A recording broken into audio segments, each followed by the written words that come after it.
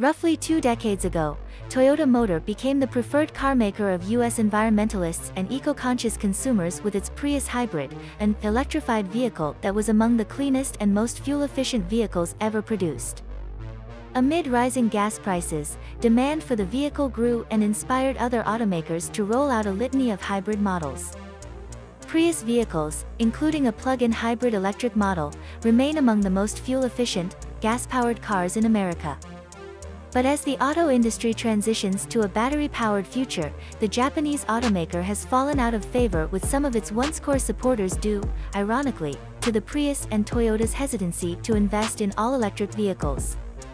The fact is, a hybrid today is not green technology. The Prius hybrid runs on a pollution-emitting combustion engine found in any gas-powered car, Catherine Garcia, director of the Sierra Club's Clean Transportation for All campaign, wrote in a recent blog post. Greenpeace last week ranked Toyota at the bottom of a study of 10 automakers' decarbonization efforts, citing slow progress in its supply chain and sales of zero-emission vehicles such as EVs that totaled less than 1 USD off its overall sales. While automakers such as General Motors, Volkswagen and others vowed to invest billions of dollars in recent years to develop all-electric vehicles that don't require gas-powered engines like the Prius, Toyota lagged, only more recently announcing similar investments. It also continues to invest in a portfolio of electrified vehicles, ranging from traditional hybrids like the Prius to its recently launched, yet underwhelming, bZ4X electric crossover. The strategy has pitted the world's largest automaker in opposition to many of its rivals, and raised questions about its commitment to a sustainable path forward for the industry, despite company targets to be carbon neutral by 2050. Toyota is not alone in such plans. Stellantis, Ford, and the other Japanese automakers are similarly investing in electrified hybrid models. But in the hands of the patriarch of mainstream hybrid vehicles, a conservative approach to EVs is notable. Toyota executives, while increasing investments in all-electric vehicles, argue the company's strategy is justified. Not all areas of the world will adopt EVs at the same pace due to the high cost of the vehicles as well as a lack of infrastructure, they say. For as much as people want to talk about EVs, the marketplace isn't mature enough and ready enough. At the level we would need to have mass movement, said Jack Hollis, Executive Vice President of Sales at Toyota Motor North America, last month during a virtual Automotive Press Association meeting. Hedging bets. In December, Toyota announced plans to invest 4 trillion yen, or now about $28 billion, in a lineup of 30 battery-powered electric vehicles by 2030. At the same time, it's continuing to invest in hybrids like the Prius and other potential alternatives to battery electric vehicles. We want to provide each person with a way that they can contribute the most to solving climate change. And we know that that answer is not to treat everybody the same way, said Gil Pratt, Toyota Chief Scientist and CEO of the Toyota Research Institute, during a media event last month in Michigan. Weeks ago, the company announced it would devote up to $5.6 billion for hybrid and all-electric battery production in Japan and the US to assist its previously announced plans. That may sound like a lot, but it's dwarfed by others like GM and VW. GM, for example, has set a goal to exclusively offer zero-emissions, electric vehicles by 2035, including its Cadillac and Buick brands by 2030.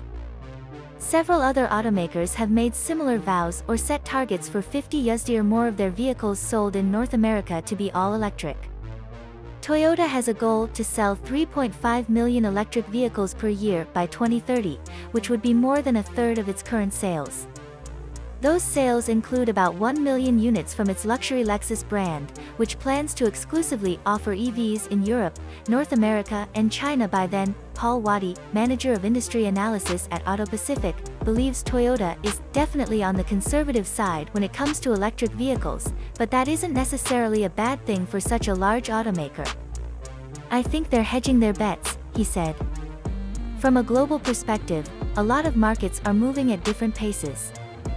US is slower than Europe and China in EV adoption, but there are other markets where there's no infrastructure at all. To take a varied approach in powertrains makes sense for a global automaker.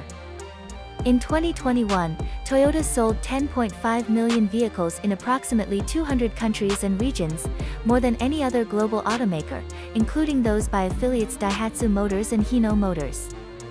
Volkswagen, the world's second-largest automaker, sold 8.9 million vehicles in 153 countries, and GM and its joint ventures sold 6.3 million vehicles, primarily in North America and Asia. Just one solution. Toyota believes all-electric vehicles are one solution, not the solution, for the company's goal to become carbon neutral. In the distant future, I'm not investing assuming that battery electrics are 100 years off the market. I just don't see it, said Jim Adler, founding managing director Toyota Ventures, the automaker's venture capital unit. It really will be a mixed market. Toyota executives expect different areas of the world to adopt electric vehicles at varying rates, largely based on available energy, infrastructure, and raw materials needed for the batteries to power the vehicles. Beyond hybrid and plug-in electric vehicles, Toyota has invested heavily in hydrogen fuel cell electric vehicles, including a second generation of its Mirai. Hydrogen fuel cell-powered vehicles operate much like battery electric ones but are powered by electricity generated from hydrogen and oxygen, with water vapor as the only byproduct. They're filled up with a nozzle almost as quickly as traditional gas and diesel vehicles. BEV, fuel cell, plug-in hybrids, all those reduction tools are going to happen, and they're all important, Hollis said. Still, fuel cell vehicles face the same challenges as all-electric vehicles: costs, lack of infrastructure and consumer understanding.